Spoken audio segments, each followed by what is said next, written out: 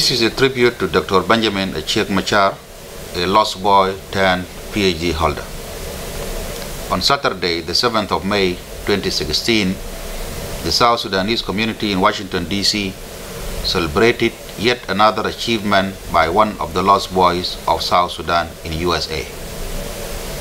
Benjamin Achiek Machar, one of the lost boys who was resettled to the U.S., has made South Sudan proud by concluding his postgraduate studies and earning himself a philosophy doctorate in political science from Howard University in Washington, D.C., after successfully defending his thesis on the state monopolization and discontentment in post-independent South Sudan, a deja vu all over again. Ambassador Garangdi Ngakwong, Ambassador Bak Valentino Colwell, Ambassador Mundeng Ajuet, together with all diplomats, technical attaches, and local staff at the Embassy of the Republic of South Sudan in Washington, D.C., congratulate Dr. Benjamin Achiek Machar for this great educational achievement. We congratulate the entire South Sudanese community and the community of Aliap in particular. We congratulate Dr. Benjamin and we wish him all the best in whatever he wants to do next.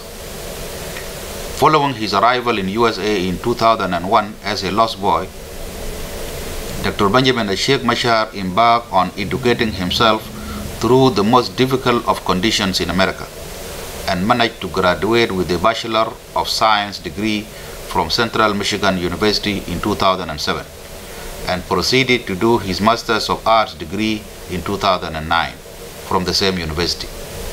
Dr. Benjamin Achiek Machar is a young man, only 35 years old, and has already achieved so much.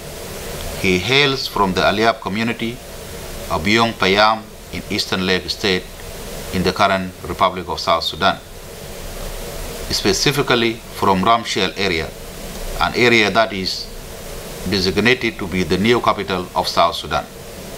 His educational achievement is commendable and astonishing, not just because it is a success story of a lost boy, but because he is reported to be the first citizen of Aliap community ever to reach so high in educational achievement and earn himself a Ph.D.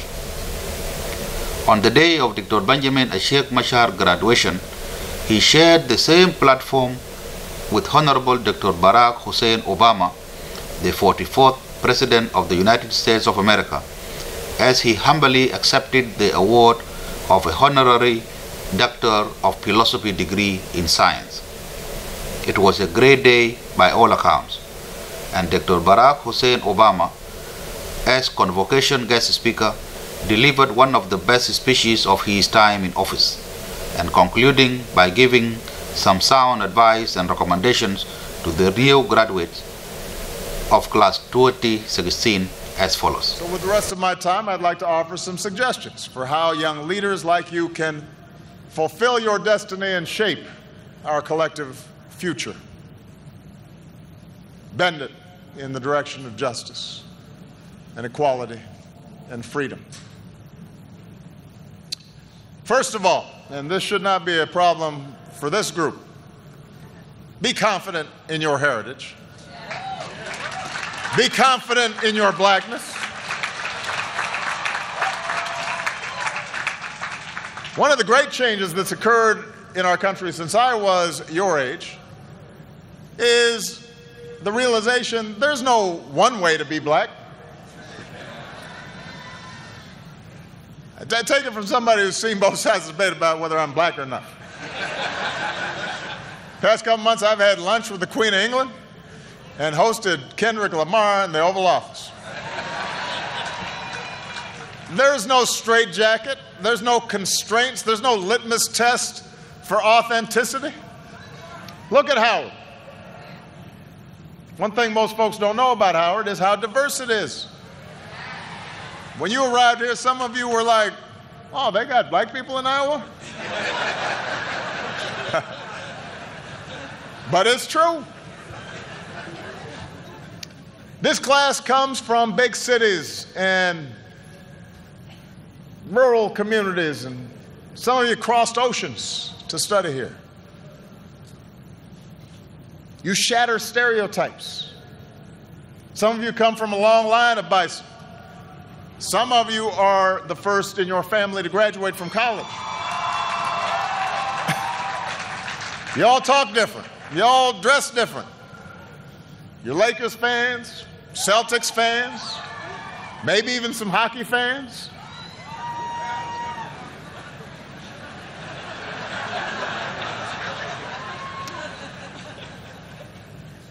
And because of those who've come before you, you have models to follow. You can work for a company or start your own. You can go into politics or run an organization that holds politicians accountable.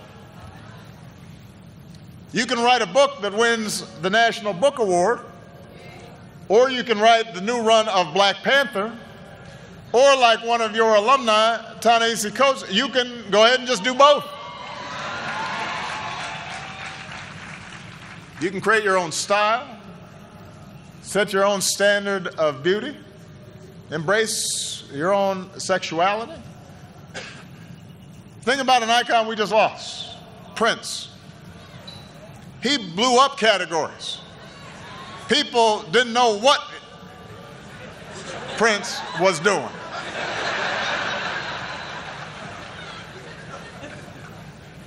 And folks loved him for it. You need to have the same confidence. Or as my daughters tell me all the time, you be you, Daddy. Sometimes Sasha puts a variation on it. You do you, Daddy.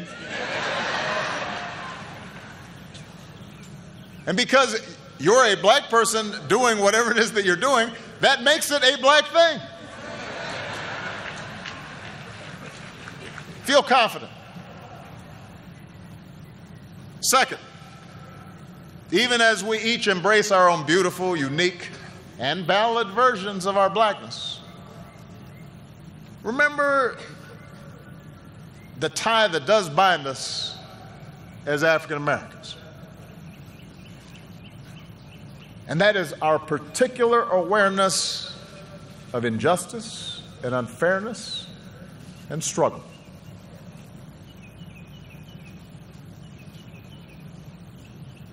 That means we cannot sleepwalk through life. We cannot be ignorant of history.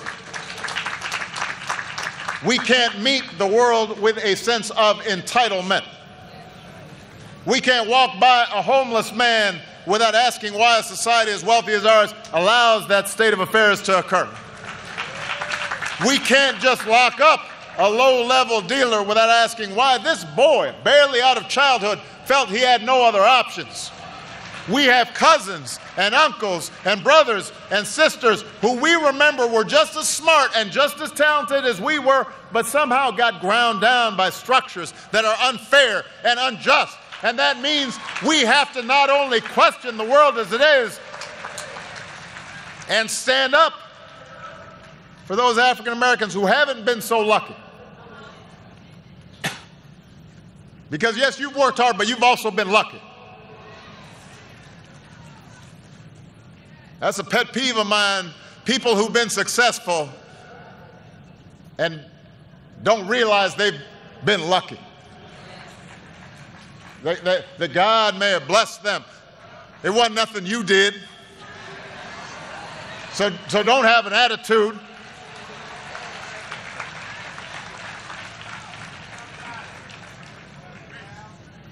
But we must also expand our moral imaginations to understand and empathize with all people who are struggling. Not just black folks who are struggling. The refugee, the immigrant, the rural poor, the transgender person. And yes, the middle-aged white guy who you may think has all the advantages, but over the last several decades has seen his world upended by economic and cultural and technological change and feels powerless to stop it. You got to get in his head too.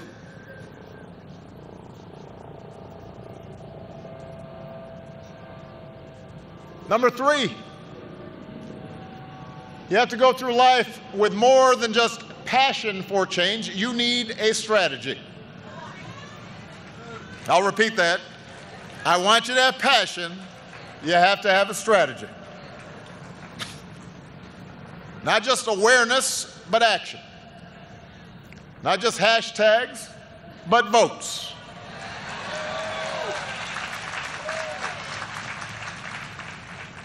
You see, change requires more than righteous anger. It requires a program and it requires organizing. At the 1964 Democratic Convention, Fannie Lou Hamer, 5 feet 4 inches tall, gave a fiery speech on the national stage. But then she went back home to Mississippi and organized cotton pickers.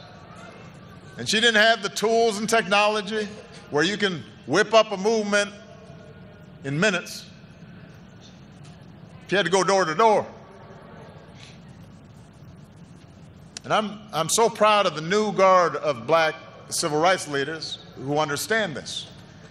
It's thanks in large part to the activism of young people like many of you, from Black Twitter to Black Lives Matter, that America's eyes have been opened, white, black, Democrat, Republican, to the real problems, for example, in our criminal justice system.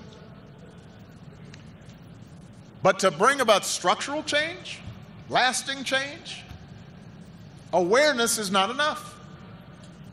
It requires changes in law, changes in custom. If you care about mass incarceration, let me ask you, how are you pressuring members of Congress to pass the criminal justice reform bill now pending before them? If you care about better policing, do you know who your district attorney is? Do you know who your state's attorney general is? Do you know the difference? Do you know who appoints the police chief and who writes the police training manual? Find out who they are, what their responsibilities are. Mobilize the community, present them with a plan, work with them to bring about change, hold them accountable if they do not deliver. Passion is vital, but you got to have a strategy. And your plan better include voting. Not just some of the time, but all of the time. It is absolutely true that 50 years after the Voting Rights Act, there are still too many barriers in this country to vote. There are too many people trying to erect new barriers to voting. This is the only advanced democracy on earth that goes out of its way to make it difficult for people to vote. And there's a reason for that. There's a legacy to that. But let me say this. Even if we dismantled every barrier to voting, that alone would not change the fact that America has some of the lowest voting rates in the free world. In 2014, only 36% of Americans turned out to vote in the midterms. Second lowest participation rate on record. Youth turnout, that would be you, was less than 20%. Less than 20%. 4 out of 5 did not vote. In 2012, nearly 2 in 3 Americans, African Americans, turned out. And then in 2014, only 2 in 5 turned out. You don't think that made a difference in terms of the Congress I've got to deal with? And then people are wondering, well, how come Obama hadn't gotten this done? How come he didn't get that done? You don't think that made a difference? What would have happened if you had turned out at 50, 60, 70% all across this country? People try to make this political thing really complicated. They're like, well, what kinds of reforms do we need? And how do we need to do that? And what? You know what? Just vote. It's math. If you have more votes than the other guy, you get to do what you want.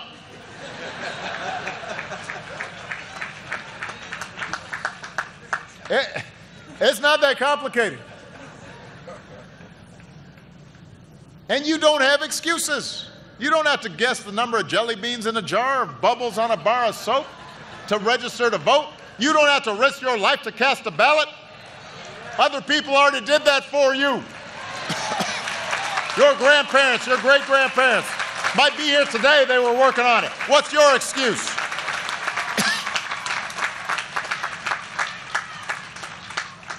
When we don't vote, we give away our power, disenfranchise ourselves, right when we need to use the power that we have, right when we need your power to stop others from taking away the voting rights of those more vulnerable than you are, the elderly and the poor, the formerly incarcerated trying to earn their second chance.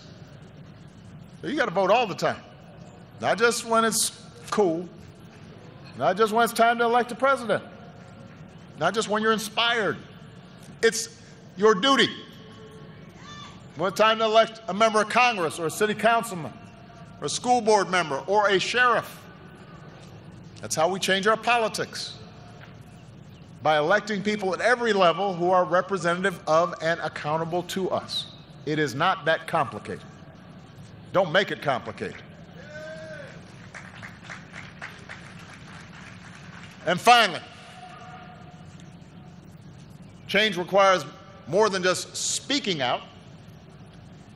It requires listening as well. In particular, it requires listening to those with whom you disagree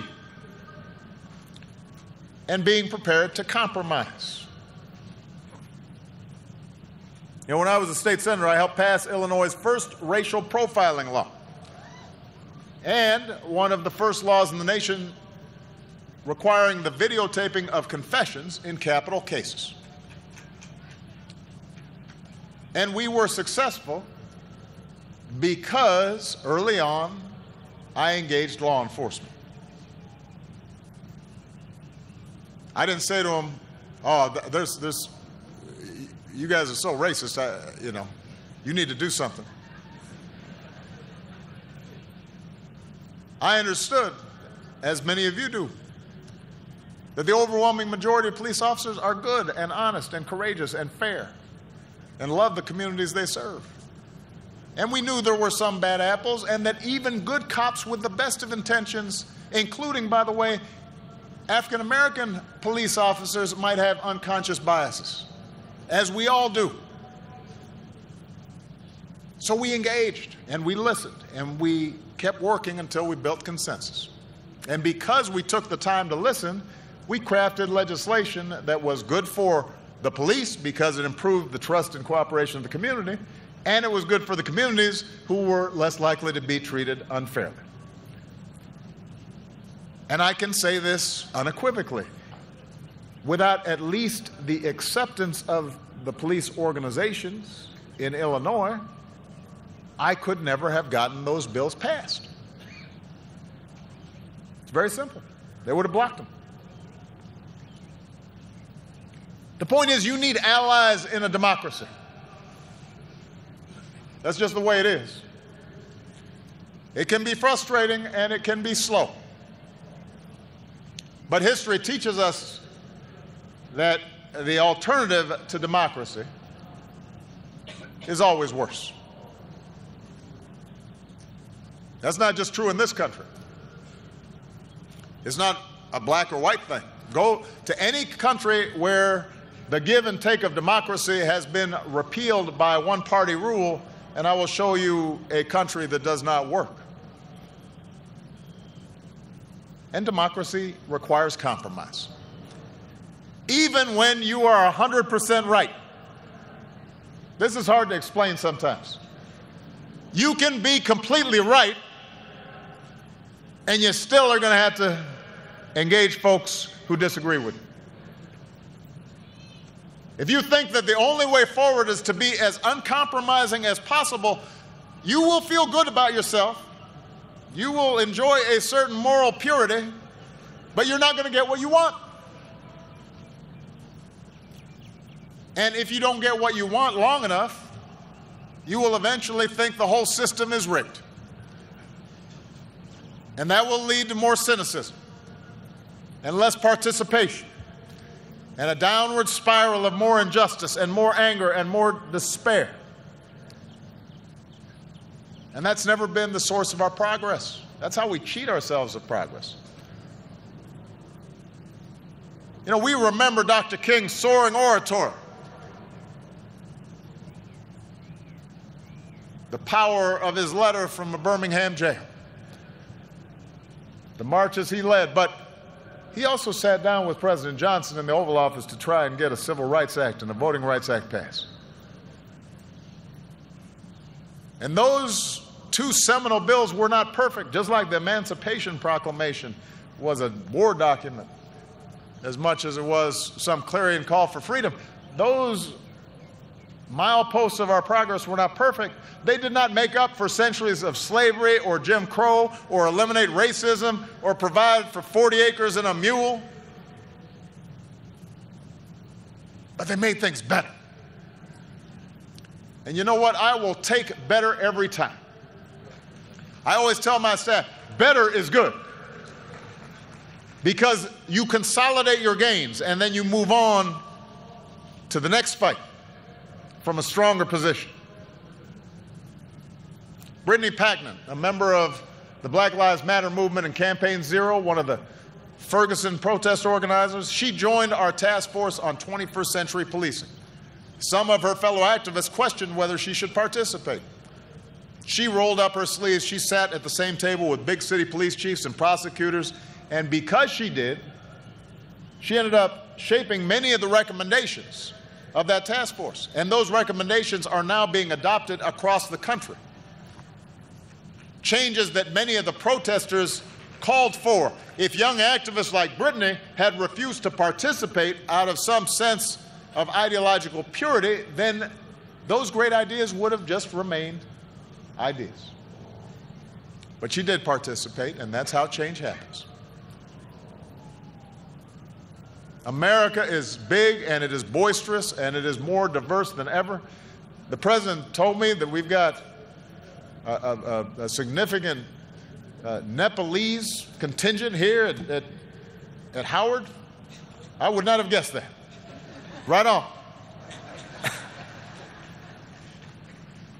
But it just tells you how interconnected we're becoming. And with so many folks from so many places converging, we are not always going to agree with each other. Another Howard alum, Zora Neale Hurston, once said, there's a good quote here, "Nothing that God ever made is the same thing to more than one person." Think about that. That's why our democracy gives us a process designed for us to settle our disputes with argument and ideas and votes instead of violence and simple majority rule. So don't try to shut folks out. Don't try to shut them down, no matter how much you might disagree with them. You know, there's been a trend around the country of trying to get colleges to disinvite speakers with a different point of view or disrupt a politician's rally. Don't do that. No matter how ridiculous or offensive you might find the things that come out of their mouths. Because as my grandmother used to tell me, every time a fool speaks, they are just advertising their own ignorance. Let them talk. Let them talk. If you don't, you just make them a victim. And then they can avoid accountability. That doesn't mean you shouldn't challenge them. Have the confidence to challenge them. Confidence in the rightness of your position. There will be times when you shouldn't compromise your core values, your integrity. And you will have the responsibility to speak up in the face of injustice. But listen, Engage. If the other side has a point, learn from them. If they're wrong, rebut them, teach them, beat them on the battlefield of ideas. And you might as well start practicing now, because one thing I can guarantee you, you will have to deal with ignorance, hatred, racism, foolishness, trifling folks. I promise you, you will have to deal with all that at every stage of your life. That may not seem fair, but life has never been completely fair. Nobody promised you a crystal stair. And if you want to make life fair, then you've got to start with the world as it is. So, that's my advice. That's how you change things. Change isn't something that happens every 4 years or 8 years. Change is not placing your faith in any particular politician and then just putting your feet up and saying, okay, go. Change is the effort of committed citizens who hitch their wagons to something bigger than themselves and fight for it every single day. And that's what Thurgood Marshall understood. A man who once walked this yard, graduated from Howard Law, went home to Baltimore, started his own law practice. He and his mentor, Charles Hamilton Houston, rolled up their sleeves and they set out to overturn segregation. They worked through the NAACP, filed dozens of lawsuits, fought dozens of cases. And after nearly 20 years of effort, 20 years, Thurgood Marshall ultimately succeeded in bringing his righteous cause before the Supreme Court and securing the ruling in Brown versus Board of Education that separate could never be equal. 20 years. Marshall, Houston, they knew it would not be easy. They knew it would not be quick. They knew all sorts of obstacles would stand in their way. They knew that even if they won, that would just be the beginning of a longer march to equality. But they had discipline. They had persistence. They had faith and a sense of humor. And they made life better for all Americans. And I know you graduates share those qualities. I know it because I've learned about some of the young people graduating here today. There's a young woman named Sierra Jefferson who's graduating with you. And I'm just going to use her as an example. I hope you don't mind Sierra. Sierra grew up in Detroit and was raised by a poor single mom who worked 7 days a week in an auto plant. And for a time, her family found themselves without a place to call home. And they bounced around between friends and family who might take them in. By her senior year, Sierra was up at 5 a.m. every day, juggling homework, extracurricular activities, volunteering, all while taking care of her little sister. But she knew that education was her ticket to a better life. So she never gave up, pushed herself to excel. This daughter of a single mom who works on the assembly line turned down a full scholarship to Harvard to come to Howard.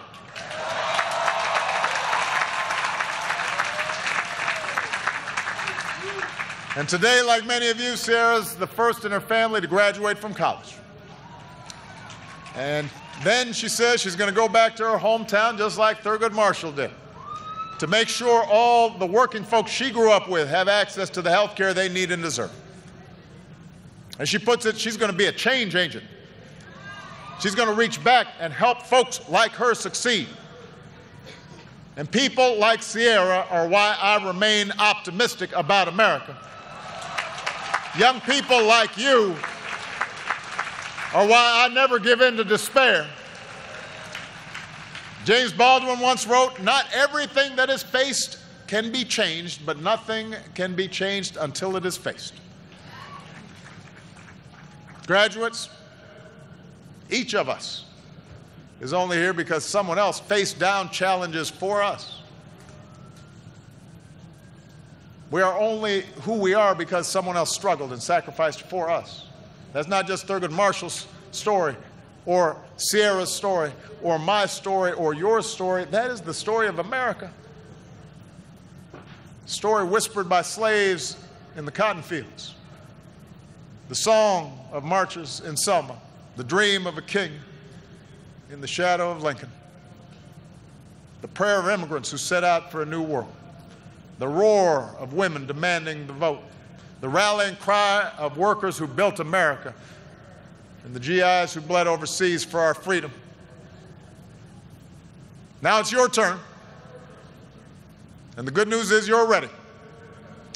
And when your journey seems too hard, and when you run into a chorus of cynics who tell you that you're being foolish to keep believing, or that you can't do something, or that you should just give up, or you should just settle, you might say to yourself a little phrase that I've found handy these last 8 years.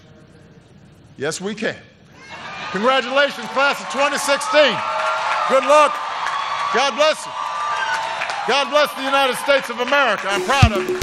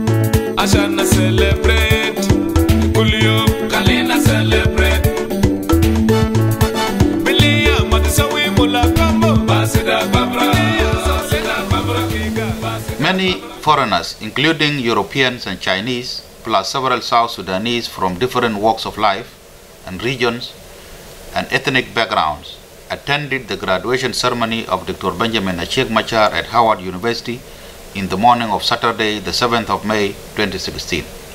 And many more attended a special lunch organized in his honor at the local restaurant, Ethiopian restaurant, in the state of Virginia in the afternoon.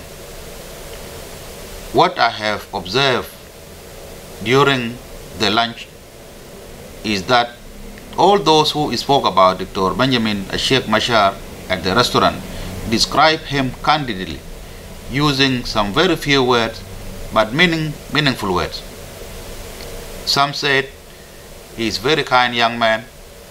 Others said he is unassuming, polite, adaptable, and a resilient man. Others said he is a simple man and a trustworthy man. Others said the guy is approachable, he is honest, he is straightforward. Somebody else said he was helpful and determined and task-driven. And someone else said he is politically astute and he is committed to his people and to the Republic of South Sudan. These few examples of how people describe him, plus many other positive attributes, all of which, in my opinion, allowed Dr. Benjamin Achiek Machar to chart his way into success. In conclusion, I want to congratulate Dr. Benjamin Achiek Machar once more and to tell him, well done, we are proud of you and you have made South Sudan proud. You have made the community of Aliap very proud, and we wish you all the best. We pray for your success in life going forward. Good luck.